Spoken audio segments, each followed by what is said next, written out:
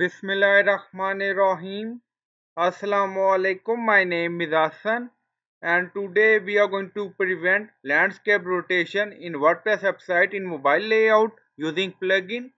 Before starting work, it's my request, please subscribe my channel. Thank you. Now back to our work. So we are in mobile layout. Now you see our WordPress website. So now we are going to enable auto rotate functionality in mobile layout and refresh the page. Now this is our portrait layout. Now rotate the mobile and then you see layout.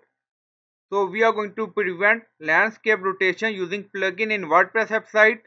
So we are in WordPress dashboard. Scroll down on left side you see plugin. So click on add new. So we are going to install plugin. Then in search plugin write prevent landscape rotation. So this is plugin we will use. So click on install now. Then click on activate it. Now plugin is activated and scroll down on left side you see setting and then you see prevent landscape rotation. So click on it. So we are in setting page and scroll down. Now you see enter new message. So you can add a message according to your requirement and then you see background color and text color. So you can do setting according to your requirement and then click on save changes. Now setting saved and go to mobile layout again.